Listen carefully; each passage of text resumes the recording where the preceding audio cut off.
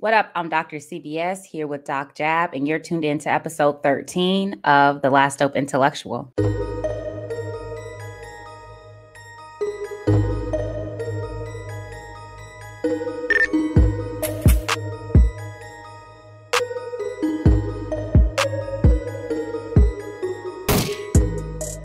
All right, y'all. So today I want to shoot the shit with Jab about this idea of perfect victimhood, because yet another killing has taken place in Elizabeth City, North Carolina.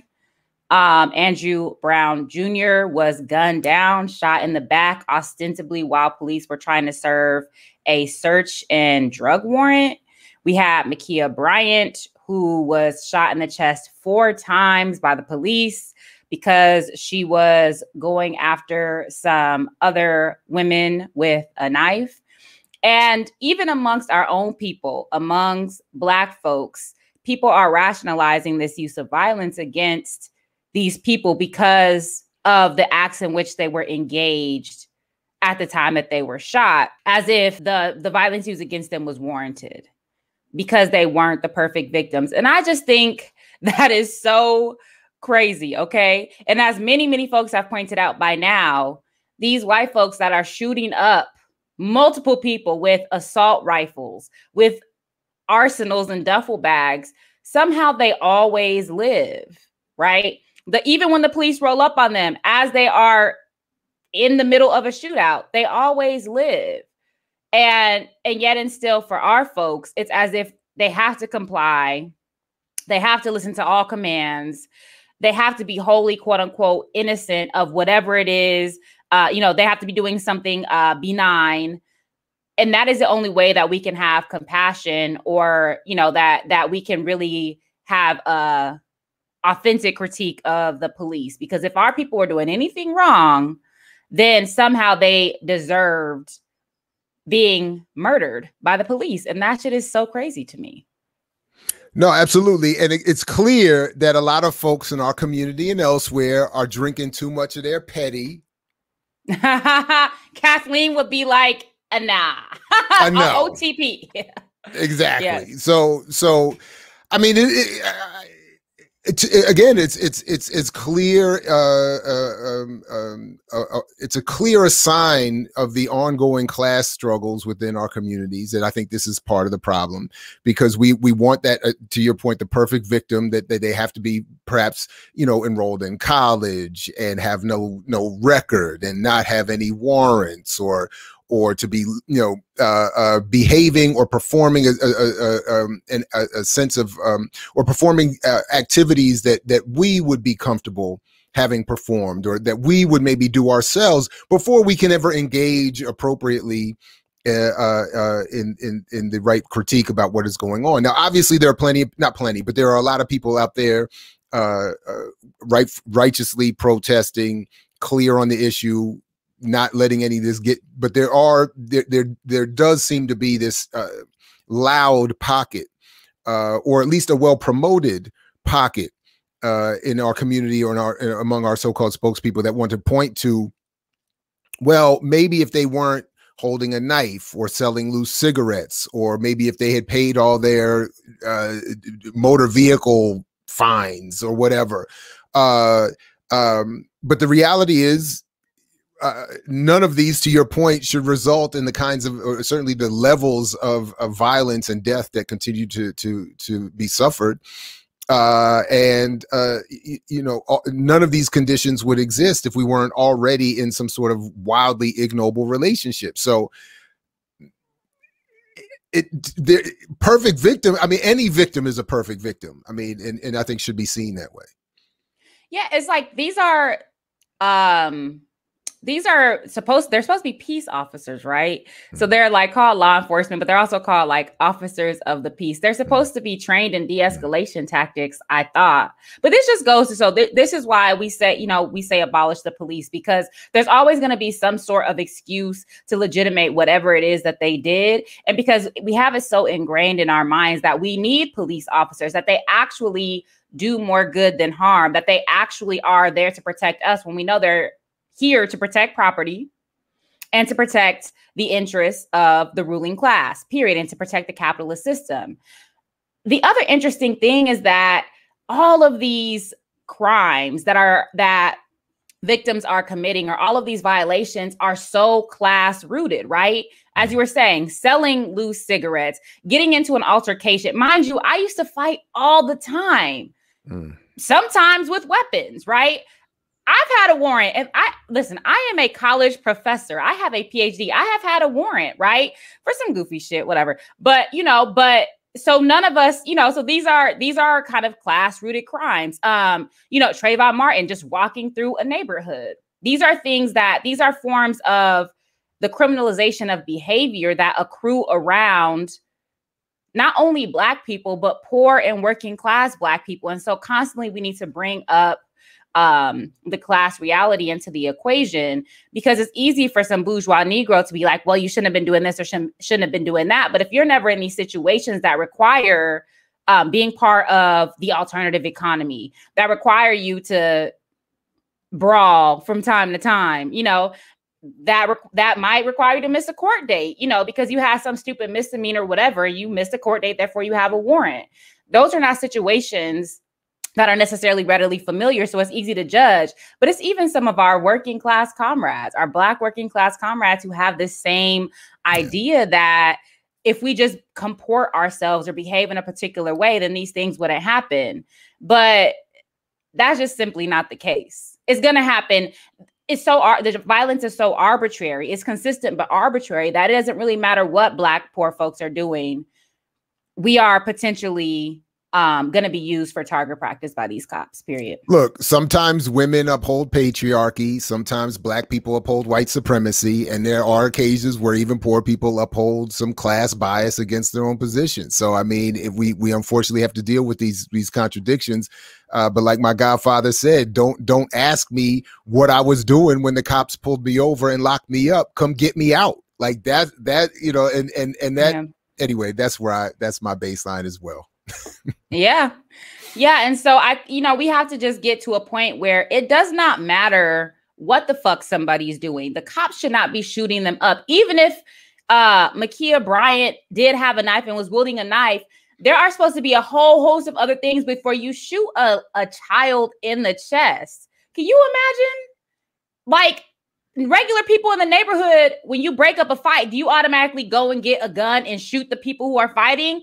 No, you do all sorts of other shit. And those cops are more well protected than if a regular person just came to break up a fight. They have all sorts of gadgets and doodads or whatever that are supposed to help them de-escalate or manage situations. And so supposedly been trained for those situations. We keep giving more money for this training, for this diversity training, for this sensitivity training, for this professionalization of the police. And yet these fucking troglodytes, the first thing they do is reach for a gun. And if you don't obey their initial command, like you're some sort of dog, then that legitimates them shooting you down in the street. But Dr. CBS, I have to correct you. Sometimes they're not reaching for a gun. They're reaching for a taser that they mistakenly, they're reaching for a taser and only mistakenly pull out the gun and use the gun. So I just wanted to offer that correction.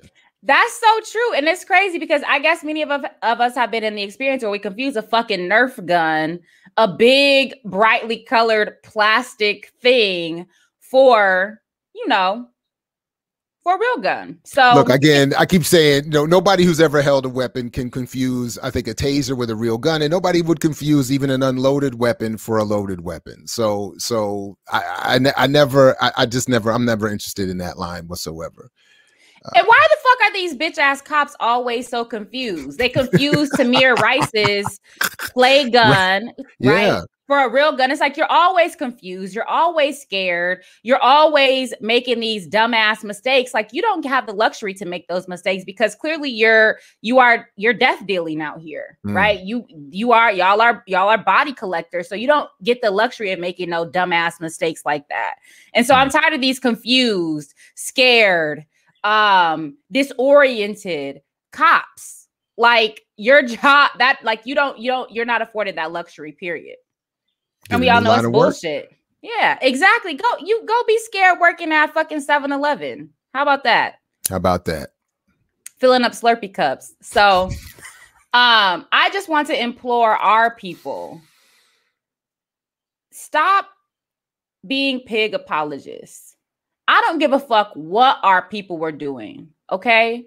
We do not deserve to be shot down. And the police have the responsibility to use all the tools in their toolkit before reaching for their guns to quote unquote uphold the law, right? Period. And so this is why we need to understand ourselves as, as colonized and occupied people, because shooting first and asking questions later is how you treat occupied people. That's how you treat people in a wartime situation. Even theoretically, even then, you're supposed to, there's supposed to be other tactics, rules of engagement. And yeah. So stop demanding perfect victims. First of all, we don't exist because people will always find an excuse.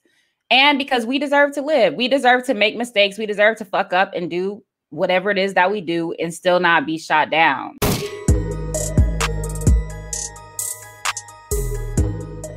All right, y'all. So we have another dope interview today with one of my great friends and teachers, Professor Hakeem Adi. So he is a professor of the history of Africa and the African diaspora at the University of Chichester. I should have asked him how to pronounce that. He'll correct me, I'm sure. Hakeem was the first historian of African heritage to become a professor of history in Britain. In January 2018, he launched the world's first online master's by research program on the history of Africa and the African diaspora. He's also the founder. He's also the founder and consultant historian of the Young Historians Project, which can be found at younghistoriansproject.org. Hakeem is the author of West Africans in Britain, 1900 to 1960, Nationalism, Pan-Africanism, and Communism. Boop, right here. Let me make sure. Oh, whoop. Okay, there you go. He is also the author with Marika Sherwood of the 1945 Manchester Pan-African Congress Revisited and Pan-African History, Political Figures from Africa and the Diaspora since 1787. His most recent books are Pan-Africanism and Communism. That is this one here, one of my favorites. And Pan-Africanism, A History. This guy right here.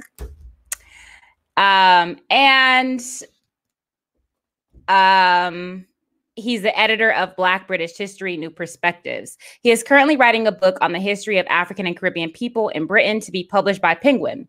Hakeem has appeared in many documentary films, including one that I showed to all my students, which is called 500 Years Later. He's also been on TV and on radio and has written widely on the history of Africa and the African diaspora, including 3 history books for children.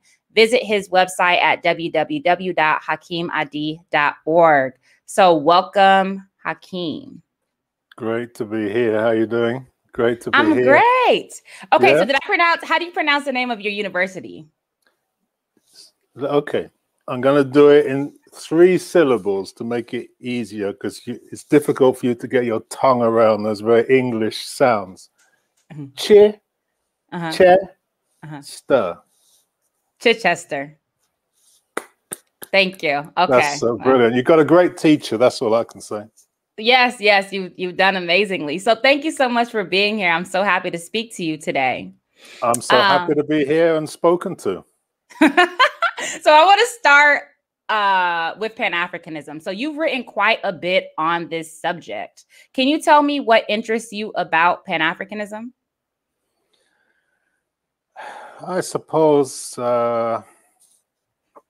it's just something that was there in front of me. I guess if you're interested in the history of Africa and the African diaspora, it's something that kind of leaps out at you. That's something that's always present, because historically Africans, by which I include all people of African heritage, have, especially in the modern period, have looked for ways to liberate themselves, to emancipate themselves, to deal with various problems that present themselves, that they're confronted with. So whether that is enslavement, human trafficking, colonialism, imperialism, racism, and various other problems which the capital-centered system has presented. Africans have found it necessary to get together, to work together. And that is really the kind of essence of Pan-Africanism, that need for unity, that concept that the struggle of any one section is part of the struggle of all, that an advance for any one section of African people is an advance for all. The idea that Africans need to be united to advance their interest and to liberate themselves, and the necessity of the liberation of the African continent as significant and important for those in the diaspora. All these elements of Pan-Africanism are, you know, an integral part of the history of Africa and its diaspora. So it's impossible to study that history in any meaningful way without coming across some elements or aspects of Pan-Africanism. And so I, you know, kind of been forced, not forced, but compelled to study it, to examine it. And as I say, particularly because I'm interested in those means, mechanisms, ideas connected with liberation, because we're still in that capital-centered world. People are still looking for the means to, or we're still looking for the means to liberate ourselves, emancipate ourselves, become the decision makers. So it's important to look at, to understand, to sum up all that experience. And Pan-Africanism kind of, you know, includes all that experience with many different streams and currents, some more significant or more important than others.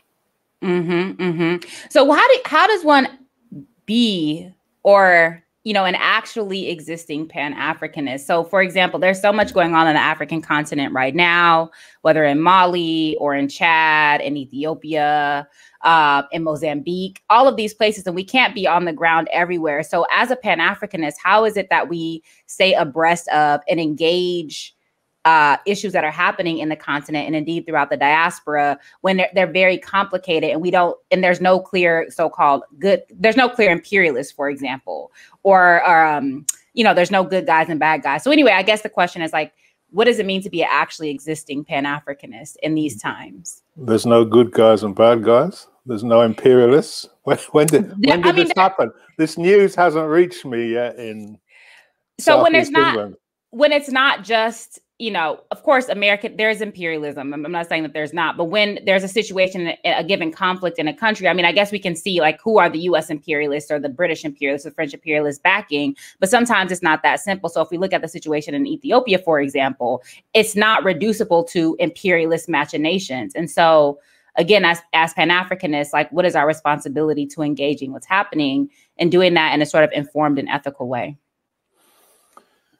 Yeah, I mean, that's, you know, there's a lot of issues there. I mean, I think one aspect of it is that these struggles are interconnected, and that they're kind of more interconnected now because the diaspora is so global. You know, there are, you know, for example, there are Ethiopians and Eritreans here in Britain, just as there are in the US, just as there are in Australia, and so on. So they're part of, you know, the population of this country or any other country. So what is going on, you know, in Ethiopia, you could say, is of significance and importance to us here, just like any struggle. There are, you could say, there's one humanity, so there's one struggle. That we are concerned, or we should be concerned about all those struggles that are for the rights of people, for their liberation, for their advancement, and so on. But I think historically, people have recognized that, you know, the struggles that have gone on in Africa are of particular importance to those in the diaspora, for a whole variety of other reasons, which have to do with the way that kind of racism operates and is constructed, the fact that, yes, that there are common enemies, whether that's US imperialism or British imperialism and so on. So I think these historically are the things that have been taken into account, as well as the fact that, you know, we're living in a kind of capital-centered world with an imperialist system of states and so on. So a victory against any part of that system is a kind of victory for everybody, or a victory for all Africans. So those are some of the issues. I mean, today it is more complicated because the world is quite a complex place. And I mean, the other aspect of Pan-Africanism is that you could say people also struggle where they are, and that struggle inspires and informs the struggles of others. And I guess in that context, you know, something like Black Lives Matter is you could say, is a sort of modern manifestation of Pan-Africanism, simply because people of African heritage in different parts of the world face similar problems. What happens on the streets of Minnesota or in the US affects what's going on in Britain or in other parts of the world. So people see their struggles, their situation as being interconnected. And I guess the most important part of all of that is that, first of all, we are trying to resolve the problems, the contradictions, the struggles where we are, whether it's in Minnesota or it's in London or it's in Chicago and so on. At the same time, we do whatever we can to support those struggles that are going on in Ethiopia or Mali or whatever. And if we look at Mali, for example, you know, you quite clearly see who the imperialists are, because the US are there, the British are there, the French are there, right? The EU is there, they're all there.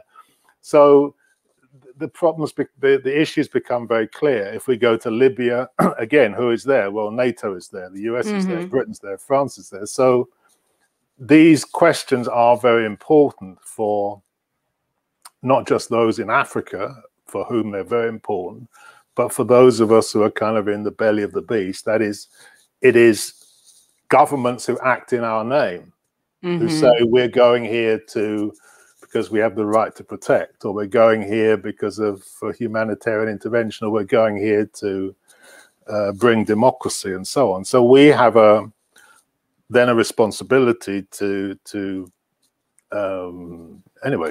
expose that, to expose these lies, to, you know, educate Word to people, Cabral. to try and prevent these crimes taking place. They're very, very, very difficult, and of course the crimes that they're carrying out in Mali or Libya, they're also carrying out in Afghanistan or Iraq or Iran or all over the place. So all of these things are interconnected, and it's difficult. And it's always been, even, you know, for the Pan-Africanists, yes, you may be particularly interested in Africa, you may be particularly interested in the diaspora, but of course, you're also concerned about what's happening elsewhere. And if you look at the Manchester Pan-African Congress, for example, one of the most famous Pan-African gatherings in 1945, they're also raising the issue of what's going on in Palestine. They're talking about the struggles of oppressed people in all countries. They're saying, you know, labor in the white skin cannot be emancipated whilst labor in the black skin is enslaved. Words of Marx. They were internationalists, to use a phrase which is bandied about in a vague way these days. They were concerned about that. We will get to that in a second, but yes. but you can't be concerned about what's going on in Africa, or what concerns Africans, or what concerns African Americans, without being concerned with what affects everybody else, because we live in the same world, the same country, the same imperialist system of states. So yes, we might have a particular focus. Yes, we might be particularly concerned about Black lives, or we might be particularly concerned about Ethiopia or Africa, but we do all of that in the context of this concept of, you know, one humanity, one struggle, I would say. Okay. Thank you for that. I know I just threw that at you, but that was really helpful. Okay. So one of your favorite book, or one of my favorite books that you've written, is Pan-Africanism and Communism, and the title is a riff off of George Padmore's Pan-Africanism or Communism. So I just wondered if you could speak about that "and," right, as opposed to the "or," and what are you trying to convey in that book? Yeah, I mean, Padmore's book was written at a certain moment in history where he kind of counterposes, as it were, these two orientations, these two paths. And on the one hand, there's communism, and on the other hand, Pan-Africanism, as if there has to be a choice between them. But for much of his life, or certainly for the early part of his life, he combined these two perspectives, these two orientations, these two ideologies, if you like, in his activism, because he was a communist who was particularly concerned with the liberation of Africa and the African diaspora. That was his focus. So my book, Pan-Africanism and Communism, is about that unity, if you like, between Pan-Africanism and communism, which was particularly evident in the activities of those associated with the Communist International in the interwar period between 1919 and 1939, where various organizations were established by communists, or by principally, or led by black communists very often, which had the revolutionary orientation of the Communist International, or revolutionary approach to colonialism, to racism, to imperialism, and so on, but recognized that there was some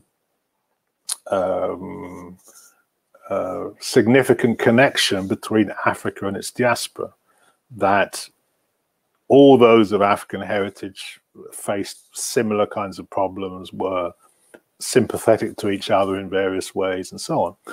And so organizations were established in the US, in Britain, in France, in other countries, and internationally, which reflected that connection between Pan-Africanism and communism. And essentially what I say in the book is that the Communist International had a Pan-Africanist perspective. It recognized that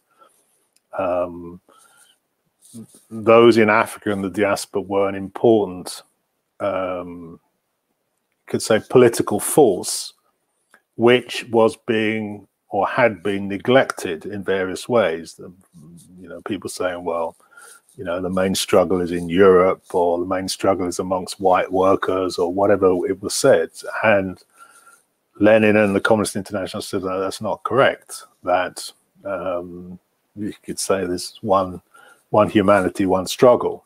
And as Lenin pointed out in his famous work, Imperialism, the Highest Stage of Capitalism, that the imperialist system of states could well be broken at its weakest link. So that could have been in Africa, it could have been in the Caribbean, it could have been anywhere. So for the revolutionaries, for the communists, it was vital to organize amongst Africans, Africa and the diaspora. They were also concerned that African troops might be used as kind of cannon fodder in the same way that African troops and others had been used during the First World War. So there were other things that they were concerned about. And they were also concerned about the divisions that racism was used to divide the workers in places like Britain, in France, the US, and elsewhere. So this unity of workers, this unity of the international communist movement, this unity of the workers and oppressed people of all countries was extremely important. So the book details those discussions, those deliberations, those activists during that period. And then you could go on and look at even the period after that, where you see that many of the main activists in Africa and the diaspora have had or have connections with the communist movement, or with Marxism more generally. And you can reel off a whole list of names, from the Panthers to Cabral to Fanon to this to sorry. So you're telling me that Marxism, Leninism is not simply Eurocentric, that we can't just discount Marxism because Marx was German and his locus of enunciation was Europe? You mean to tell me that Marxism-Leninism should not all just objectively be discarded because it's Eurocentric? Well, who said it should be? Who said it? You see, without going into, do we discard, Newtonian science, or do we discard, laws of relativity because, Einstein wasn't African, or I don't know. If we go far back into the history of Africa, we find that the conception of what Marx called materialism, we find that in ancient Egyptian philosophy. In fact, I think the ancient Egyptian understanding of the creation of the world was that it emerged out of water, out of matter. Therefore, matter was primary. It wasn't, which is the principal basis of materialism. Dialectics, which some people erroneously like to trace back to the ancient Greeks, was also a concept which existed in ancient Egypt and in other parts of Africa, of course, because the world moves in that way. So the principles, the underlying sort of principles of Marxism, I'm putting this kind of simply and quickly, dialectics and materialism are, one could argue these are kind of African concepts as much as that they're universal concepts. But the other point is that we live in, the key thing about sort of Marxist approaches are that they're concerned with the way that the capital-centered system works or doesn't work. And Marxism-Leninism, as you call it, is concerned with understanding how this system works or doesn't work, and how it will be brought to an end, and what is the force that's going to bring it to an end. So all of us who live in the capital-centered system should be very interested in that, because the vast majority of us want an alternative to what currently exists, and Marxism and Leninism is about that alternative and about how to bring it about. So if you want to reject it, then I guess that's fine, but then you have to have something else which is even better, which analyzes the way that capitalism operates or doesn't operate in a more scientific way, and provides that compass, that orientation, which Marxism essentially does. So I'm not aware that anybody has developed those principles. Of course, the Marxism of Marx, Marx lived in the 19th century in Germany and in Britain. The world is different. Right. And so, Marxism, as Engels famously said, our theory is not a dogma, it's a guide to action. So it's not a dogma, it's not, this is what it was in 1848, therefore everybody has to know. It's a way of analyzing the world. It gives you a kind of vantage point so that you can work out what needs to be done to essentially to bring this current, terrible system to an end, and usher in something where, majority of us are the decision makers, where the great wealth which is produced collectively by everybody is used for the benefit of everybody, and so on. That's the kind of essence of it. So it's using that creatively and developing it for the 21st century. You can't just say this was what somebody said in 1848. You have to apply it and use it to guide and give the perspective that's required in the 21st century. Okay, thank you. You're welcome. So shifting back to your internationalism shade, in your book, Pan-Africanism, A History, you really open with a case against the use of Black internationalism in particular. I believe you call it, to paraphrase, like a figment of the Black American scholarly imagination. Now, this is something we came up with because nobody historically describes themselves as Black internationalists. I think you mentioned Jane Iredale and her use of, I can't speak French, but internationalism noir. Yeah. Yeah. But you say other than that, it's not something rooted in like historical or archival fact. And so can you explain your issue with the concept of Black internationalism? I mean, I don't really have an issue with it. I mean, I just wrote that really to kind of tease you in particular. But no, I mean, the thing is that, you know, for many years, people have talked about Pan-Africanism, or throughout the 20th century, people have talked about Pan-Africanism, and we kind of understand what is meant by that, you know, very broad church that Pan-Africanism is.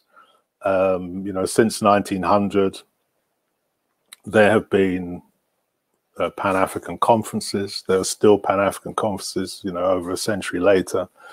People have referred to themselves as Pan-Africanists. People have written books using the term Pan-Africanism.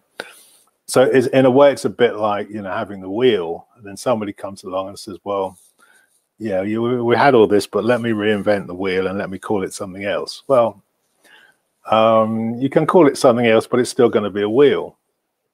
So then the question has to be posed at those who want to use the term Black internationalism. Well, what's the significance of this term? If you look at the way that Jeanne Nadal used it in the 1920s, she uses it to describe Pan-Africanism, the Pan-Africanism of the day. You know, the Du Boisian congresses, Garveyism, the fact that people in France and elsewhere were showing people in the diaspora were showing a greater concern with Africa. This is what she's describing. And I don't think anybody in France or anybody anywhere else took up that phrase, that term, and ran with it and used it. So, you know, it may be that, you know, somebody in the US decided that it was a good thing to use for some purpose, but I don't really know what that purpose is. The other question, the other issue is, you could say, what is internationalism? So internationalism, we kind of have an understanding of what internationalism is related to the kind of political struggles that have been waged in the world, the struggles of, you know, working people of all countries, and you could say that internationalism is kind of summed up in the famous words of Marx and Engels. You know, workers of the world unite, or workers of all lands unite. So internationalism is the expression of the idea that there's one humanity, there's one struggle, and I've mentioned before. And of course, there are organizations which call themselves international: the First International, the Second International, the Third International. So these are elements of internationalism. So then to say that there's a kind of Black internationalism, it's not. What does that mean? It's a bit like saying there's a Black Marxism. I mean, what does it really mean? Surely. Well, we do say that. So I call it Rodneyism. When you say we, I mean, there are some people in the US who use these funny phrases, like, of course, but we don't say, you know. Anyway, I mean, that's the issue. I mean, if people want to say it, you know, fine. But to me, it's just unnecessary, and it's just creates confusion about. First of all, it creates confusion about Pan-Africanism, and secondly, it creates confusion about internationalism. So I don't see the use of it, the need for it, or the intention. So there's this other conceptual framework of African internationalism that's used by some groups to distinguish, which seems to be equivalent to revolutionary Pan-Africanism, because as in my perspective, Pan-Africanism is sort of ecumenical in terms of ideology. It's not just radical. It's not reducible to its radical wing. And so when we say radical or revolutionary Pan-Africanism, it's precisely that history that you've narrated, emanating from folks like Padmore, et cetera, right?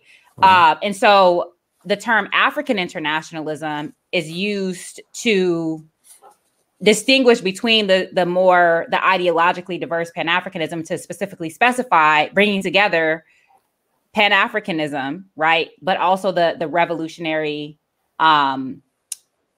potential or the revolutionary specification of the international that you've just described. And so what do you think about that? African internationalism? Same thing. Well, yeah, it's not a term I'm particularly familiar with. So, although your presentation of it makes a certain amount of sense, it's not a term that I would necessarily use. I mean, I think if you say revolutionary Pan-Africanism, you kind of got an idea what that means. That there are these revolutionary currents within Pan-Africanism, and there are reformist currents within it. So, yeah, I don't know about African internationalism. To me, I'm not really sure what that would mean. All right, ongoing debate. Okay, so shifting gears a little bit, what is it like working in Great Britain, or just okay Britain, depending on who you ask, on the history of African people? And have your colleagues in the institutions at which you've worked been supportive or hostile, or a combination of both?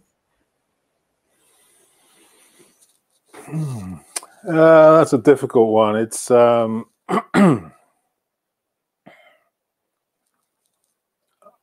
I would say up until probably about maybe 4 or 5 years ago, it was probably very difficult. We didn't have, although we had some kind of centers which focus on the history of Africa in particular. We didn't really have a conception of, or a center of, Africa and the diaspora. In fact, I think I'm still the only person who really focuses on Africa and the diaspora. I mean, in the US, it's much more common, but in Britain, it's not very common. So that's a bit of a problem. I think in general, there's been a disconnect between what we could call sort of community concerns, where there's a lot of interest, and always has been a lot of interest, in history of Africa, the history of the Caribbean, the history of the diaspora in Britain, and so on. There are a lot of meetings and things going on, but there's been a disconnect between that and what happens in what people call the academy or at universities. So I think that's difficult, and we find not that many students studying history, and certainly not many Black students studying history. That's changed a little bit, I would say, over the last few years, partly as a result of some of the work we've done, partly as a result of just the kind of circumstances that people have sought to want to know, why isn't my history being presented or taught in schools or universities and so on. And that sort of culminated with the Black Lives Matter movement of last year, where a lot of this kind of came out, particularly from young people. And so we've seen literally in the last year, about half a dozen posts in universities for people to teach what people call Black British history, whether that's a good or a bad term. So before that, there were no posts. I think I was actually the first person to have a post in Black British history 25 years ago. But since then, there haven't been any. So it's kind of difficult. We've just kind of started a journal, an online journal, which focuses on this history in Britain. But we're still in the kind of early stages. I mean, there have been 1 or 2 people that have worked in this area, for years. But yeah, it's difficult. We even now have some people from the US coming over here and much to your chagrin, I'm sure. And you don't like us that much. assisting us in our endeavors, giving us the benefit of their expertise and knowledge, helping us to understand the history of this country, and we're very indebted to them for their contribution. So no, it's good for everyone to contribute. But yeah, it's kind of early stages, I think. So this is another random question that I didn't submit to you, but is there a connection between, why do you think that the Black British cultural studies kind of took off?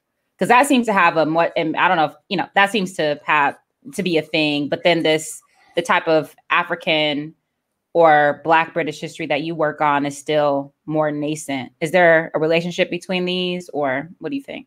I would say I'm not that familiar with what you refer to as cultural studies, but I'm not sure what kind of impact that has on sort of the population at large. By that I mean the African and Caribbean population. It might be something which academics like to discuss, but all these kind of theories, and I'm not sure that has much carries much weight amongst. So that may be, that's it's something, without mentioning names, it's something which has taken off in academia, or did in the past, certainly. But then you might argue that if that was so important to those in academia, why weren't these other aspects of this experience developed alongside it? And they weren't.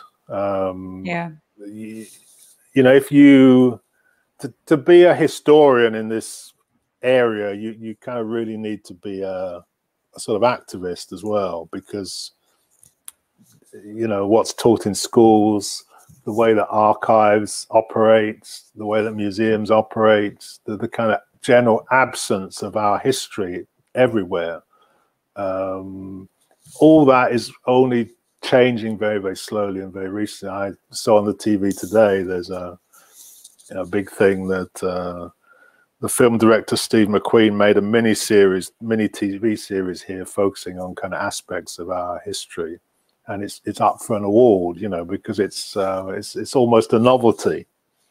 And in the British Film and Television Awards, I think it's been nominated for 15 prizes or whatever. But these things are, it's taken time to get to. But yeah, there's movement now, and I think it's more closely connected with, what people at sort of grassroots level want and require and so on. And we've set up various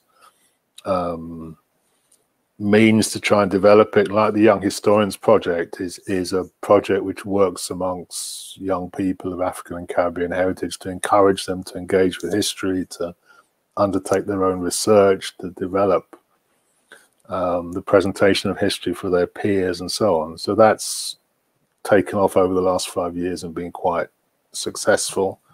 And then we've set up a master's program to encourage people to come and research and to get engaged in history and so on. And there are other things going on. But yeah, it's a struggle. Like life is generally a struggle. It's a struggle, and we have to keep going with it, because it's, it's important. It's part of being, that if your history is ignored, it's like you don't exist, that you're unimportant, that and it's important to fight. That's one of the manifestations of racism and Eurocentrism in this country, that for so long that's been the case, and it's hopefully beginning to change now. Beginning to change. Great. Okay. Finally, what are you working on now? What can we expect next from Dr. Hakeem Adi? Well, as you pointed out in your introduction, I'm working on a history of African and Caribbean people in Britain, which will be kind of complete history from, I guess, like 10,000 years ago or something up until last year. I'm not covering all of that I mean, 10,000 years, we have the first Black Britain, although that Black Britain didn't come directly from Africa or the Caribbean for that matter, but the latest archaeological research shows that the most ancient Britons that we kind of know about were or have been dubbed black. They had, you know, dark skin and dark hair, but with blue eyes. So anyway, it goes from that gentleman right up until Black Lives Matter. So it tries to cover the entire history, essentially of about 2,000 years of history. So that's what I'm working on, or that's what's working on me. And hopefully that will be finished in the next couple of months. And I don't know how long, when it will be published, probably next year sometime. So that's what I'm working on at the moment. And I also include, of course, African Americans where necessary in that. Y'all always be having smoke with African Americans. Listen, we out here. We matter. Yeah, but as long as you're out there, that's fine. No. It includes, you know, it's in this kind of history, you just cannot include everything. But it tries to give a summary of the key issues and some of the key personalities over that period, and also to kind of summarize what's been written over the last 30 years. Because over the last 30 years, there has been quite a lot of work by individuals and so on. So the aim was to kind of summarize all this and present it in a way that will be useful for, you know, for people who are, you know, coming to the history or want to look for more information, where they can look and what exists and so on. So it's, you know, hopefully it will be useful for that purpose. Wonderful. Dr. Hakeem Adi, thank you so much for being here and being in conversation with me. I'm sure the audience, viewers learned a great deal, and I hope to have you back when your book drops. When I get a chance to read it, I hope it's not too long, but it sounds like it's going to be like 2,000 pages, and then we can discuss it. No, it won't be 2,000 pages. I'll shorten it a little bit just for people like you who find reading long books a little bit challenging. I'll keep it laborious, a laborious lark. Yeah. No, but it's a kind of book I'm not expecting you or anyone to kind of take it to bed and read it. You know, you dip into it, the things that you'll be interested in, you'll want to read. Some you'll put it away for a few months and you might look at it again and look at a different section. It's, you know, that's the way big books are, isn't it? You don't necessarily read them immediately cover to cover. You use them as tools to help understanding and, you know, as is required. So that's the intention, hope, and aim.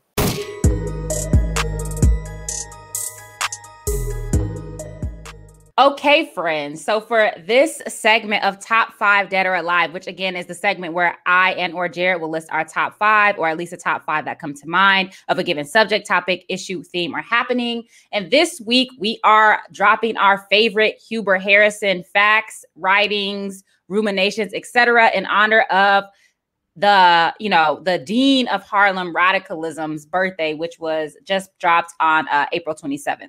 So we are going to run our top 5, or at least the top 5 that come to mind of things we love about Hubert Harrison. And so I will start. First, I want to mention this little tiny pamphlet, Hubert Harrison, The Black Socrates, which talks about Hubert Harrison in the context of his atheism and how he has historically been left out of scholarship on atheism for a number of reasons, because he's Black, because he, for a long time, was relatively unknown. But I highly recommend, this was, I think, one of the first things I ever read about Hubert Harrison. And so it's just the pamphlet's about 10, 12 pages, but I just wanted to bring this into people's consciousness. Hubert Henry Harrison, The Black Socrates by John G. Jackson. So what's your 5? Right on. It's funny that you started with that, because mine starts with the fact that we named the 2020 Hate Awards after Hubert Henry Harrison, the Hubert Henry Harrison Hate Awards. But mine also started, which was connected to my understanding or my introduction to him as the Black Socrates, which came oddly from not John Jackson, the late great atheist African historian, genius, but J.A. Rogers, who called him that in his at the time the great black, I think just Men was in the title of history. You got it in front of you? I don't know, I thought you were about to grab it. But yeah, well, because John G. Jackson talks about it in this book. That's where he first learned about Hubert Harrison. It's the world's great men of color. That's right. That's right. And there were multiple volumes, which I have downstairs somewhere, which I was looking for mine too. Yeah. And so yeah, anyway, so that was my and I can't remember who this. I'm just going to say it was James Turner, but somebody at Africana had sort of joked that it was demeaning to call Harrison the Black Socrates, where it should have been something more along the lines as like the modern day Imhotep or something like that. The latest in the legacy of African geniuses, not needing to throw in a reference to a Greek, but. Anyway, but still, it was that's funny that we both started there or in similar places. Yeah. So then, in keeping with text, y'all know me.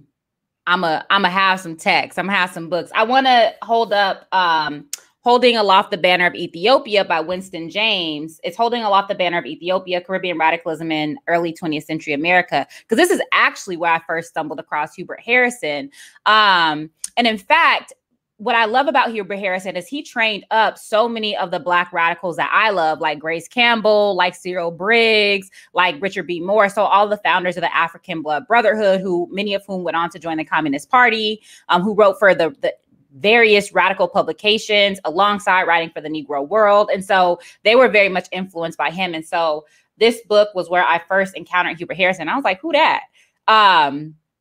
And so I highly recommend the book. And then I highly recommend reading up on the sort of cadre, the radical cadre of students that he trained as well. Right on. I'm glad I didn't know. I'm not familiar with that book, so I appreciate learning about that.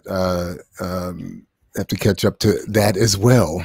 Mine is more vague. My number 4 is more vague, and it's something that you made sort of a joke about me a couple of episodes ago, but is certainly more applicable to Harrison. That I always just appreciated that he was often too red for Black folks and too Black for white folks. But that similarly, that put him in connection with all the people that you just mentioned there, but also people like Garvey, of course.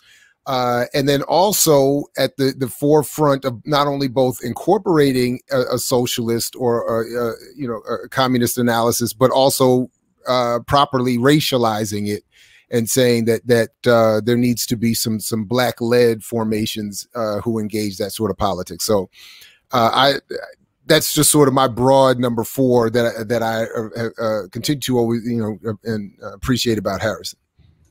So connected to that, I want to lift up thinking about, so Hubert Harrison was an editor of the Negro World for a long time. Eventually he fell out with Garvey, but I want to lift up an article by one of my comrades and an amazing Hubert Harrison scholar named Brian Quoba that just dropped recently. It's called Pebbles and Ripples, Hubert Harrison and the Rise of the Garvey Movement. And just to read the abstract, it says, Hubert Harrison represents a pioneer of the Black radical tradition whose historical restoration requires us to rethink the origins of the Garvey movement.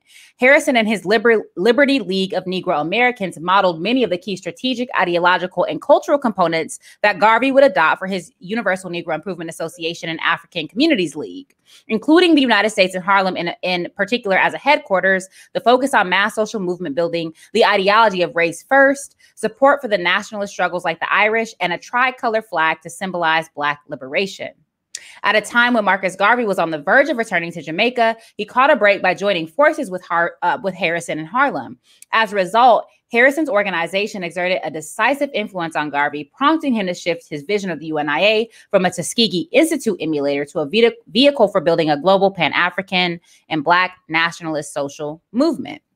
And so here we see, like, again, so Hubert Harrison has just been so erased from history that we don't even see the ways in which Hubert Harrison is actually a progenitor or a shaper of Garveyism and of the way that Marcus Garvey was thinking about not only his organization, but his ideology. And so Hubert Harrison is very, very, very, very important. And this is why he's considered to be the father the father of Harlem Black radicalism. So. Absolutely. And I think it's the only book of his that I read years ago, When Africa Awakes. I think I have that right, but I think that that was to your point about him being sort of antecedent of sorts to Garvey and the broader Pan-African approach or argument. Anyway, he was doing it all. I mean, he was, for me, number 3 is similar. You already mentioned it. His work with the Negro World. To me, he is one of those emancipatory journalists that said we need media making and journalism that is factual, honest, accurate, and principled, but that is an overt component to Pan-African struggle and liberation. So. I just want to highlight that anyway, so that's why it's my number 3, just something to point out. It's because especially I just want to say again, at this time of virtuality and the digital world, I mean, we can't lose sight of that principle, that ethic of journalism, the emancipatory approach to the work that we're doing. So anyway, again, shout out to Triple H. Okay, so my number 2 is just the fact that he was a prolific and very present street corner orator.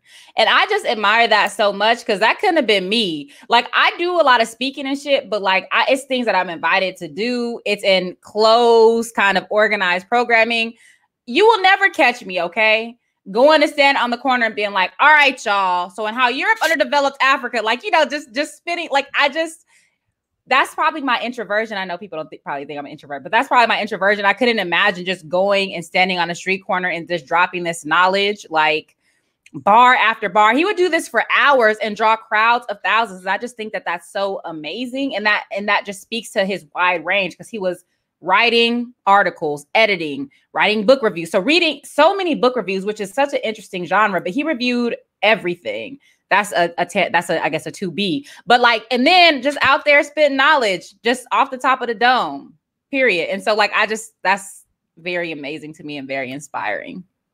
It, I'm sure, will be difficult for some to believe, but I'm gonna call it number 2. This was actually my number 1, but I'm gonna go ahead and switch it up just so we can be in line here, because your point about the street orator is extremely important. When I was doing my thesis on John Henrik Clarke, this is where I learned about the tradition, or more, I should say, about the tradition of oratory that people like Malcolm X certainly are connected to. And that it was through Clarke that I learned that Malcolm got a lot of that, as many others did, from Hubert Harrison. Garvey certainly was one that learned a lot of that. And the ability, and sometimes we make fun of the folks we see doing versions of that today, but the ability to just get up out of nowhere and get up literally on a crate or a box with no microphone and just start rocking and draw a crowd, it requires skill and requires an ability to speak to what people want to hear. And you got to have some heart, because obviously it's an unfiltered space and people will respond. So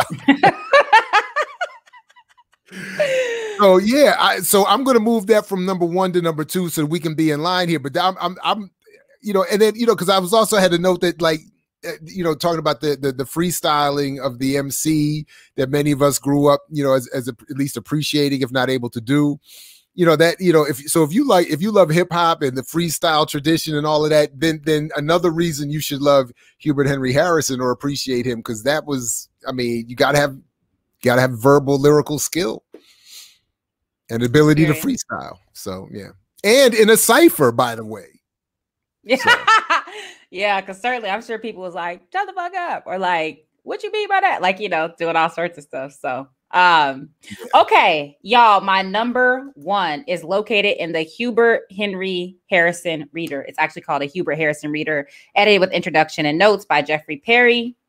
It is my favorite favorite thing of all time called The Descent of Dr. Du Bois.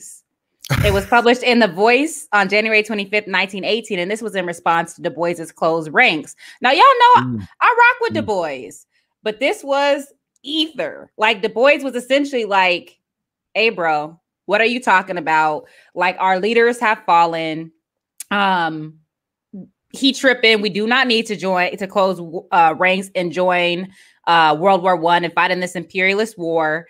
And so he really just went in, right? So he writes, this is actually in a follow-up. No, I'm going to read this part from here. So he closes with this line. For the sake of the larger usefulness of Dr. Du Bois, we hope he will be able to show that he can remain as editor of the crisis, but we fear that it will require a good deal of explaining. For our leaders, like Caesar's wife, must be above suspicion. So basically he was saying he out here, but he gotta run us this explanation for why it is that he is advocating for joining this imperialist war and leading our people amok. So I just really love that piece. I think it's great. And it's interesting as a related tidbit, like Du Bois was suspicious of Harrison throughout. So, I've gone through most of his correspondence, and like he wrote a letter to, I think it was the university in the Danish West Indies in St. Croix, where Harrison had ostensibly gotten a PhD, and Du Bois wrote like, did he really get a PhD from here? Like he was trying to check for the records, and I don't think that there was never a response, but yeah, petty. So he was big mad, right? It wasn't necessarily in response to this, but he was seeing how much Hubert Harrison was circulating and how critical Hubert Harrison was of particular types of leadership. And so he was like, does he really have a degree? So anyway, that's a good book project, the Pan-African pettiness. Right. The history of because we got some luminaries who listen, that's shade. That's shade. Again, similar to your point in reference to Jeffrey Perry, one of the things that my number one for Hubert Henry Harrison, switching it out for the oratory one, is what Perry talks about in his multi volumes, or why he's written those multiple volumes on Harrison, which is Harrison's unbiting dedication to labor and the working class, and probably one of the and I'll ask you this, but one of the earliest advocates or proponents of what would now be called a racialist capitalist approach to analysis. But always remember that core of working class struggle, which is still something that we all continue to deal with in our politics and in our work. But so anyway, that for me is always is an easy replacement to number one, his racial capitalism and working class focus. People might want to shade me as a theorist of racial capitalism, but when I define racial capitalism as like a war-driven, racially hierarchical political economy rooted in things like super exploitation, expropriation, dispossession, absorption of risk, it is from reading people like Harrison, because he's always talking about the linkages between imperialism, war, racism, and capitalist accumulation. And so, when I think about people like Harrison or Du Bois or any of my Black communists as early theorists of racial capitalism, it's literally from reading. They don't use that term, but it's from reading what they wrote and being like, this is a way to really describe, define, and analyze what we now call racial capitalism and in a concrete way, because they already this is what they're talking about. And so, these definitions, like, I didn't just make it up. This is literally what these people are talking about. And I'm just naming it racial capitalism just to give that framework some oomph because it can be relatively ill-defined. So, people can acknowledge me or not, but that's the point. So. But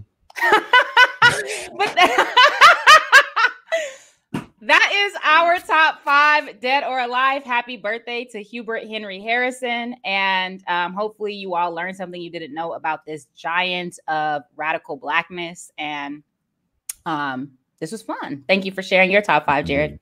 Right on. Thank you.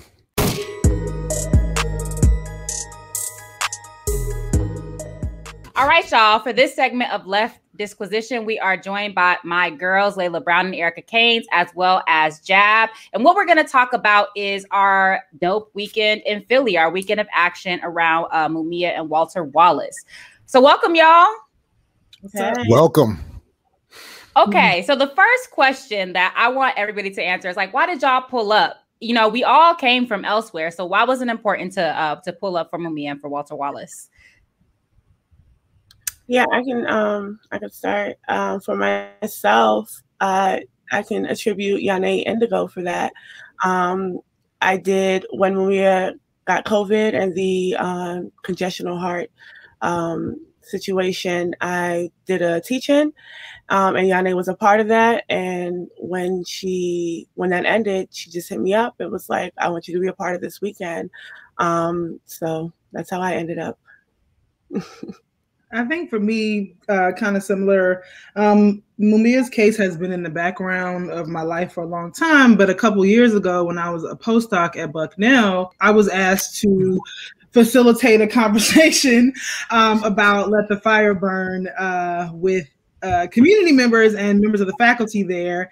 And I was just really shocked by, you know, just 2.5 hours outside of the city, people having never heard of what happened. And so then this weekend when Dr. CBS asked me to roll with her, I was like, let's go. Because, you know, on top of COVID, I hadn't been out in a while and I wasn't here for the George Floyd protests because I was out of the country. So I was like, what better way to jump back in? So for me, are you at, so for Go me, on, Jeff. Why were you there? My bad. I mean, you know, for me, it was it's been a long-standing policy. We support political prisoners, number one, and Mumia is someone I and others have been supporting for a long time. So that and the timing, honestly, the family scheduling worked out. The desire to get out of the house worked out. The desire to spend a couple extra hours with my oldest, which is sometimes, you know, challenging when you get a little, you know, people grow. It's a little hard to hold on a little bit more, even in a quarantine. So I thought this was a perfect way to do it. And then, of course, not the least of which was I knew a lot of people that I knew were going to be there. So it's always, you know, but first and foremost, always you got to support Mumia and all political prisoners. So absolutely. Period. Well, besides the opportunity to meet my favorite revolutionary, Zion, you know, for all the reasons that everybody mentioned, that's why I was there. It was important to show up funky, fresh, and in the flesh to support Mumia. Hopefully this will be the last protest of this kind where he is behind bars. And so things are critical and crucial now. So it was important to be there on the ground at the source, right? Return to the source, as Cabral says. So what were some of y'all favorite moments? There was a lot happening. And again, this was a 2-day thing. First day was the rally for Mumia. The second day was the rally for Walter Wallace Jr. At Malcolm X Park. So what were some of y'all favorite moments? For sure was Yane singing, because that was the first time I've ever heard you sing. So she's super dope, super talented, incredible organizer. Johanna, hearing her speak, she was like, shut Princeton the fuck down. She went off. Yeah, that hyped me up. And then I really, really enjoyed the march. Zion got to DJ for a little bit. Free Mumia! Free Mumia! So and then he got to play the drums. So just seeing him be active in that way, that was fun. And then the Walter Wallace Sunday was incredible. I think that was like emotionally something that I was glad to be a part of. Absolutely. I mean, I would echo all of those. It was also nice to meet several people in person that I have not met, but we have been interacting online. I have to say my favorite part, I know we're going to talk more about this later, was actually handing out books at the Walter Wallace rally with his organization, Liberation Through Reading. I always like being around the kids, which leads to my second favorite moment when Zion was like, I didn't know we were marching this far and I'm ready to turn back. So let's go. He's like, lead the way. It reminded me of, you know, all of the kids who get you know, taken to protest and are like, okay, when is this over? So I felt him. That's how he ended up DJing.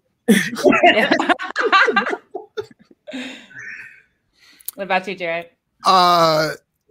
There were a number of close seconds, but I would have to say that when my daughter got to meet Pan-Africa, that was a very pleasurable moment for me. She's been at a number of rallies where Pam has spoken, but either she was too young or the moment didn't happen where they could meet. So that was, you know, that was one. And, you know, because I'm always referencing Pam when I, you know, need an excuse for some of my own language. So it was good for her to meet the source. But also, you know, I will say getting, you know, there wasn't a lot of time and we didn't do the march. But having my daughter and as well as me get to meet you all in person for the first time, I think. Well, Layla, we've met before, but I'll be ready to say not me, buddy. I know it's been a while, and my memory is bad. It's been so long. Not remember. And I didn't know you as the full adult, you know, doctor. It's you know, okay. I was probably a teenager, I'm sure. I mean, you know, so I mean, you know, so all of that was good. But I will say it was great for her for my baby girl to meet Pam. That was great. For me, I just love seeing both Erica and our comrade Dedan with the kids, and just the revolutionary patience, which y'all know I do not have, but I'm working on. The care and patience with the children, doing multiple things at once, making sure that they were cool, that they were relatively entertained, and just still participating fully in you know, in the march and in the rally. Like, I will always believe you have never seen a revolutionary in action until you have seen Erica with Zion on her hip, who is half of her size, not only doing the chants, but grooving to the chant. Okay. She's like, period. You like, that's it. Okay. And so that was amazing. Also, you know, as everybody said, meeting everybody, handing out the books, hearing Walter Wallace's wife and family speak. Was amazing. Hearing Yane sing and rap was dope. And it was a beautiful mix of like our revolutionary culture as well as politics. And so those were some of my favorite moments for sure. So anyway, y'all, why is it so important, especially now, especially in this moment, but you know, always, but especially in this moment, to free political prisoners? Like, why is this such a crucial aspect of our abolition or our Black liberation work? They are veterans, right? Like, if we're in a war, that's the first thing you ask for, right? But aside from that, I just find it remarkable in my time in abolition and learning about all these political prisoners and being involved, that it's not a widespread thing. And it's certainly not as widespread within our community as it should be. Like, when I host these abolition things, there's more white people typically that show up. So that troubles me, because, you know, these are the same groups of people that talk about Assata Shakur, but don't ever mention Sundiata Acoli. But I think that it is important, not just because that there are veterans, but because there's political prisoners in the making currently. You know, we talked about Aunt Smith, Dedan currently dropped the charges. You know, members of PSL just had a whole thing with what's going on in Colorado. It's Josh Williams. There's the people from Baltimore Uprising are still in prison. So this is an ongoing situation that we need to focus on, not just on the Mumias and Caines, but those who are to come, especially in this moment, in this political moment. We know there's going to be much more uprisings. We know that they are, like, you know, making laws against the ability to protest and how that's going to impact us. So I think that it's important to always fixate that.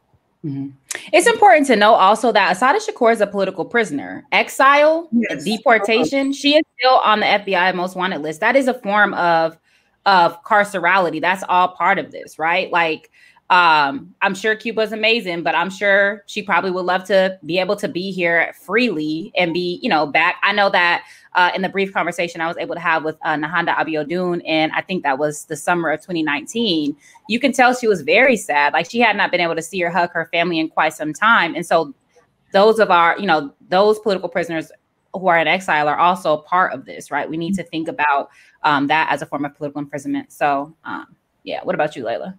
I mean, I would echo everything, but I think to just kind of extend Erica's, I guess, metaphor that there are veterans, because, the reason why political prisoners exist is because what they were doing was already trying to push back against the ways in which we live and operate. And they were always doing that for more people than themselves, right? They are imprisoned for the work they were doing for us as communities.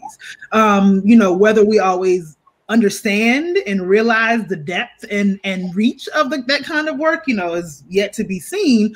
But if we are thinking about the ways in which we're, railroaded and targeted as Black people for just everyday ways of being, we also have to think about the other end of that spectrum, that as we are fighting those things, that we are in prison for both. We are in prison for pushing back against those, and we are in prison for just being, right?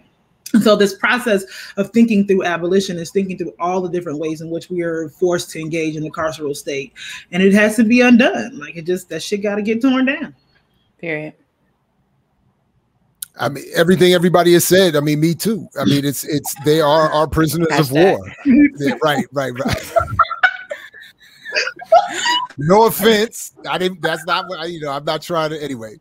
But absolutely, like, and it is something, Erica pointed to it, but it's something that I thought, I think about a lot, that Bob Boyle said to us, Mumia's lawyer and the lawyer for several other political prisoners, that he said, there's going to be more. You already talked about Dan. We were there. I mean, at the rally Philly, I already mentioned I got the shirt for Free Ant Smith. So I mean, they're being created in small ways and likely larger ways going forward. So, and certainly I would think that many of us at least would want to encourage levels of organization and even escalation to the point of what some have already been doing or did that got them locked up. So we want to be able to be prepared for people to get, similarly, addressed by the state. And then very selfishly, I would also say, as someone who is for very non-political reasons spent even just small bits of time in holding cells, to be even the thought for 5 minutes that there wouldn't be large throngs of crowds out there trying to get me out would be painful. So, I mean, it's just on that level that I would hate to think that especially if doing something for the people, should I, suffer that fate, that there wouldn't be people out there trying to get me out. I mean, so like, of course we gotta, make noise for them. Hell yeah. It reminds me of the conversation we were having earlier during Shoot the Shit about perfect victims. And it's as if we just let these people, because they were protesting, they were doing all sorts of shit, right, to get us free, engaging in all sorts of radicalism. It's as if we've accepted that this is the logical outcome, right, to be thrown under the jail. And fuck that. Like, these are not only our veterans, these are our teachers and our guides, and these are people whose legacy we need to continue, and they deserve to be free, right? All prisoners need to be free, and political prisoners are a special category of that, because what they're doing is not criminal. Theoretically, we're supposed to have free speech, freedom of assembly, freedom of press, all these things, but it's criminalized because it's against, right? It's seen as subversion and against the state and all that. So freeing political prisoners needs to be is an essential part of our work, and needs to be even more central. I'm very much from the school that says, regardless of what their individual claims or cases say, we should assume they all absolutely did everything they're accused of, and should operate on that basis and say, yeah, they did it, and they should be free anyway, and we should get them out. However, so yeah. Absolutely. And I did, I would be like remiss to not mention that I did get a chance to speak to both Jodi Dean and Janet Africa. So that to me was like, I didn't get a picture though. Dedan got his picture. It was like, it's awkward for me to be like, can I take a picture? But I did get a conversation. It was a good 15, 20 minutes that I got to speak with them about what it was like for them inside, and just being able, also when they all stood on that stage with like 150 years collectively, like just being able to speak to these people and hearing that, and them advising me as an organizer of, you know, you got to stay strong because this is a mental thing and they're going to try to break you down. You know, so that was impactful. And that's just another reason to just, you know, continue to push and continue to fight, because we can free them. I think seeing them on the stage does show that we can bring them home. You know, they do come home if we fight for them. And when they come home, they need something to come back to. We have to support our elders and support political prisoners once they're out of prison. Like the struggle, the advocacy, the struggle, the dedication doesn't stop once they're released. They need to have a life to come back to, and it's our responsibility. Like they gave their lives for the struggle for our freedom, so we also owe a debt. Okay, so finally, I just want to talk about liberation through reading, which is such an amazing program that you started, Erica. You've given away, I think it's at 2,500 books since 2011. You know, I think we've all 2017. Oh yeah, that's way more. You know, we've all tried to contribute in different ways. It was amazing to just see, you know, kids being delighted, coming to get the books, their parents being delighted about, you know, and they're like, how much are these? And we're like, they're free, you know? And so it's just such an amazing program. So can you talk a little bit about why you started it and why it was important to bring the books to the rally on behalf of Walter Wallace? Yeah, when I started Liberation Through Reading, I wasn't tied to any organization or anything. I was you know, just shooting shit on Twitter, basically, but still looking for a way to like tap in.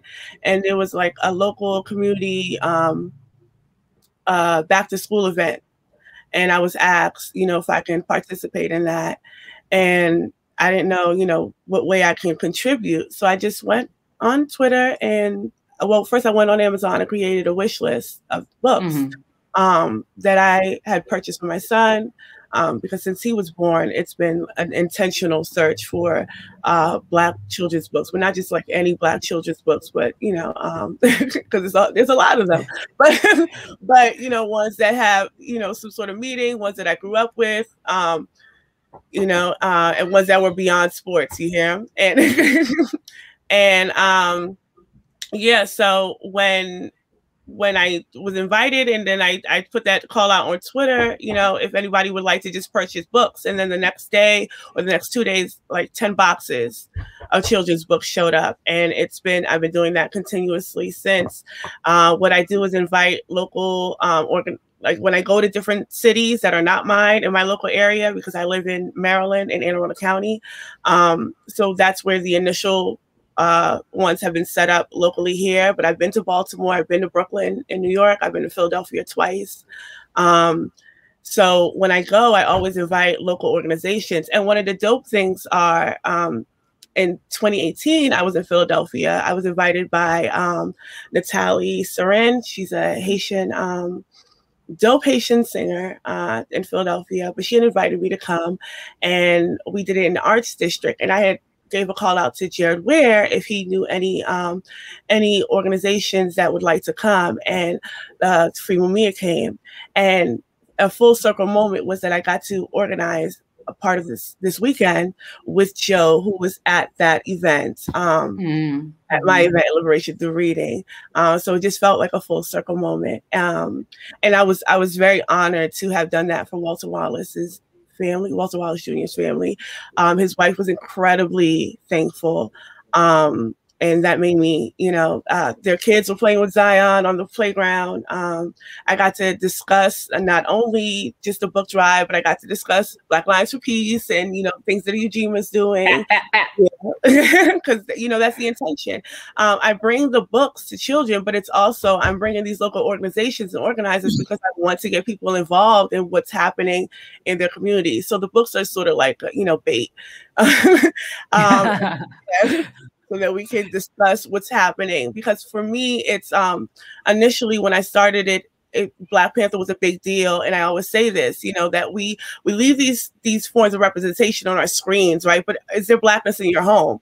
Like, do you talk about Blackness? In what ways do you talk about Blackness in your home?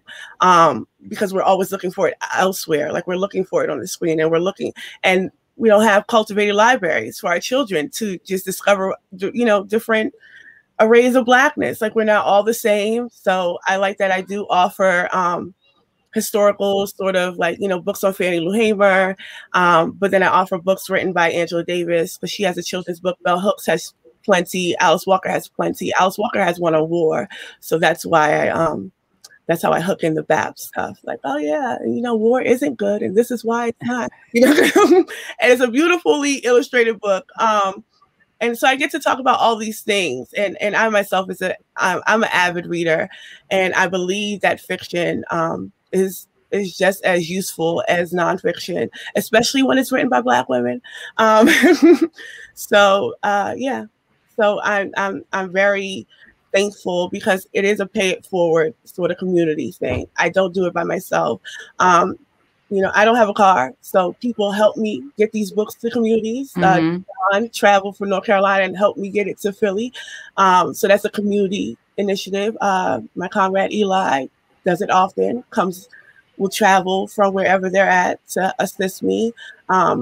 You know, people pay for the books, you know, on the wish list. They're very happy to contribute that way. And thus far, 2,500 have been given, and we turn 5 on in August. And so, yeah, so I never like to say it's just me alone. But I am happy that I was able to do this. And I do encourage people, because it's not that hard to try to do it themselves. Because there are other programs, but those people have money and nonprofits attached, and I have community. Yeah, so you grabbed some books for Zora, didn't you, Layla? I did. I actually even read one to her last night. I mean, yeah, was it last night? No, night before last. Before I came home, and she was excited. They were excited about the books that I brought back to them, and I'm excited about that, Erica. You know, I remember how much work my mom did when we were kids to make sure we had books, and like even other things like buying us birthday cards and coloring them brown, because she's like, I'm not getting these cards with these white kids on it, or having fights with other people's parents for giving us white baby dolls. She was like, she could play with that somewhere else, but in this house, we play with things that represent us, right? And so, you know, I just appreciate the work that you're doing, and will continue to support in whatever way that I can. Period. And Jared, you have 2 girls. They're older now, but like, how do you encourage, or how did you cultivate reading for them? It was a routine, literally daily experience, and continues to be. So we've read books together. I created board games, created reading materials, did the same thing that Layla did, in terms of, we had, somebody gave tried to give a life-size, blonde, white, blue-eyed Barbie doll. It didn't even make it out of the trunk of the car. The joint was in the trash, and I wrote an email to everybody and was like, don't ever. Yeah, I did. I was like, we got to be clear. Like, if it wasn't clear already, I think now we need to be clear. Don't do it. Don't invite people to do it, because my children will never get it. And you might not get it back to return it, because I threw it straight in the trash. So it didn't, no receipts, nothing. So all of that. I mean, and then we every time, Dr. CBS, when you gave birthday gift, to the girls, we get straight to the blackest of bookstores and order up. And in fact, my youngest is reading Dr. Fernandez's work on the Young Lords now. So I mean, it's we just stay. It's just routine, and we try to put up as much symbolism in the house, so nobody needs to go outside to see representations of themselves or elements of their heritage, and that's it. Right. Yeah, I want to shout out the comrade No Name. Not only did she start her book club, but she actually has a physical site. So Layla and I will be venturing to Los Angeles for my birthday weekend. So stay tuned for another Black Radical brunch with the comrade, and we will be visiting that space. So I'm very much looking forward. We'll be, of course, bringing tons of books for that space. So I'm just encouraged by our Black radical women comrades who are building out, who are like, hey, read, but also we gonna help you. Too, right? I do want to say like a shout out to you, Cherise, because not only did Cherise donate and already contribute books, but then showed up at the spot with more books, and she showed up with Mumia that went like as soon as I hit the table was gone. So I'm deeply, deeply, deeply appreciative of your support. Of course, we out here. You know, our job as the petty bourgeoisie is to redistribute all that shit, right? This is why, you know, this is how we can commit class suicide, one of the many ways. So this was petty dope. Bourgeoisie. Oh. The petty bourgeoisie. This was amazing, y'all. Yeah, so this was such a dope conversation. I'm glad we all were able to convene in Philly and to meet and to support. And I can't wait to our next our next adventure, next Black radical adventure to support our political prisoners, to keep pushing for Black liberation, etc. Period. We need to do a brunch with Erica and just get on down to the DC area because that's where brunch is popping. Yes. Brunch is popping. Unlimited mimosas anywhere else, and I just that's why I don't do. Get Keto to show up that way too. Yeah. All right. Talk. Oh wait, my shirt. Hey, free Mumia. Yes. Jared, you had yours on yesterday on the morning show.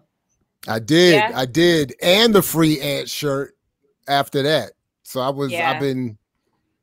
You've been out here.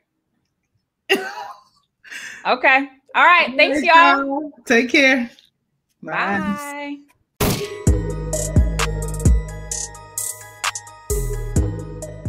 All right, y'all.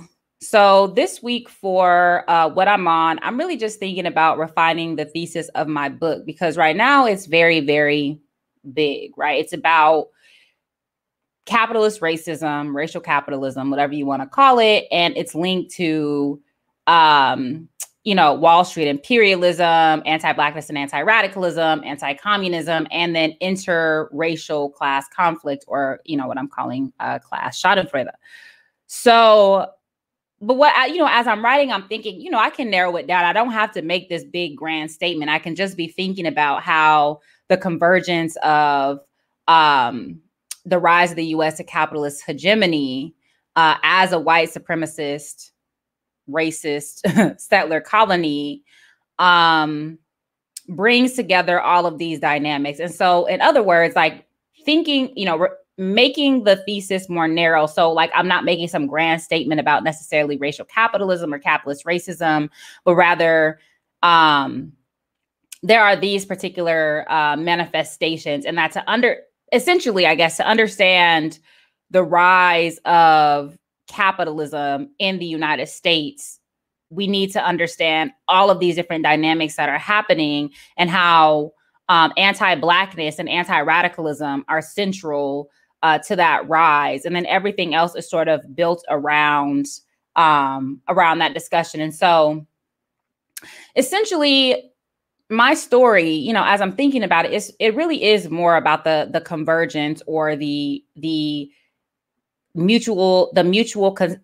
co-constitutionality, but also the imbrication of anti-Blackness and anti-radicalism. And racial capitalism or capitalist racism is important to the end that it reveals why it is that these two technologies of domination and repression are endemic in the United States. And so it's really a matter of framing, right? That the book isn't really about racial capitalism. The book is about anti-radicalism and anti-Blackness. And racial capitalism is a way to make it legible why those things matter, and also why they continue to be reproduced in tandem over time. Because, even thinking about something like intraracial class dynamics, which seemingly has nothing to do with anti-radicalism, is really important because there is a way in which, the niggerati, the Black bourgeoisie, tended to be anti-radical as the sort of the petty bourgeois, Black quote unquote capitalist class. They tended to be, anti-union. They tended to be to align with big capital in particular ways. They tended to be proponents of segregation because that's the way that they were able to accumulate in terms of their businesses. Funeral home owners, for example, tended to be some of the most exploitative. They tended to be some of the richest in the Black community, but also some of the most exploitative because there's not very much competition. But at the same time, there's also a section of the niggerati that is radical and that's targeted by the state because it's understood that because they had newspapers in particular, and because they were circulating writing, that they would then arouse the masses, right? And endemic in the States critique of and surveillance of these editors. So, anywhere from W.E.B. Du Bois to a J.A. Rogers to, there's, even Marcus Garvey, who was not a communist, but part of what they were surveilling is, or part of their anxiety was also about education, right? Like, we should never taught these niggas how to read. Because even with the Black upper class, there's still this understanding that Black people are susceptible to foreign influence. And if the Black managerial class, the Black ruling elite is susceptible to these radical ideas, then they will then go and try to inculcate the masses. So there's a lot of different class dynamics that are happening within the Black community itself that directly relate to the anti-Black and anti-radical specifications of U.S. society. And so, as I'm finishing up reading through some of the documents that I'm engaging, my thesis, I'm sort of reworking and rethinking what is the sort of the centrifugal force of the text and what it is that I actually want. What are the takeaways, right? Like, after you read my book, like, do I want you to leave with a more refined definition of racial capitalism? Not really. There's a lot out there, but it's more so we really cannot understand anti-Blackness without understanding anti-radicalism. And that is because we live in a capitalist, racist, or racial capitalist society. And so it's just a matter of like how to articulate that and to keep what I want my key takeaway to be central to my analysis. So that's what I'm on this week, just writing and refining. All right, Jared, do you have any closing thoughts? I do. And again, until I'm proven wrong or have a cause to be, differently situated, this was another great show. Congratulations. For a lucky 13th, you know what I mean? Friday the 13th. Oh no, I'm just kidding. That's not the date, but it's Friday. It'll drop on Friday, and it's the 13th episode. And it's the 13th show, so I mean, it's so facto.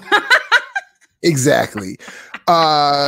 Look, I love the conversations with all your guests today, as usual. So much more to get into, and the subtle differences in all of the little strands of radical Blackness that are exhibited on this program are just great. So that was really it. I mean,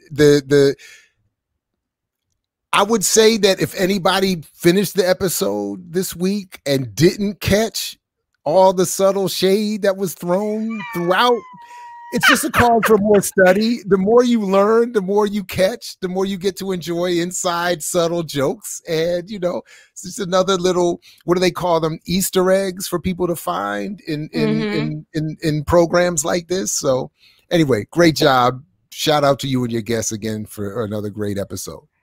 Thank you so much. And so, that's our show for this Friday evening. You could have been anywhere in the world, but you're here with me. So thanks for tuning in. I'm Dr. CBS. That's Doc Jab, and we are signing off.